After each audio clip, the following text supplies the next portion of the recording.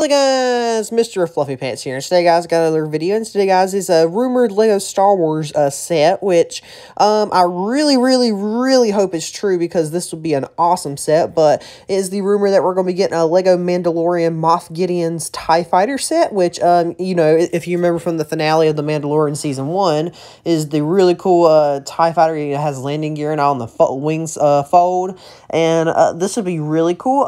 It's rumored to be $70, which is, you know, a fair price considering, you know, TIE Fighters in recent years, but, I would guess this would come out January 1st, but, it would make more sense to come out, like, in November or October, which I highly doubt it will, so I'm leaning more towards, January 1st, but, if this is true, I'm definitely going to be getting it, because that is really cool TIE Fighter design. I love the way it, you know, it folds up and lands, and for minifigure-wise, I could definitely see, you know, the Moff Gideon for sure. Maybe a couple Death Troopers, some Stormtroopers.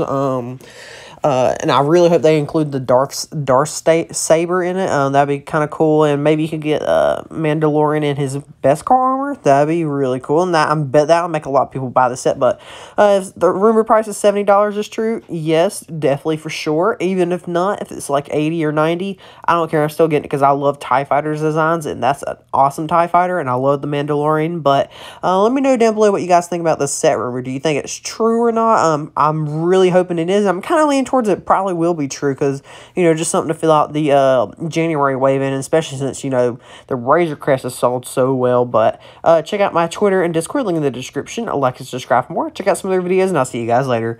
Bye.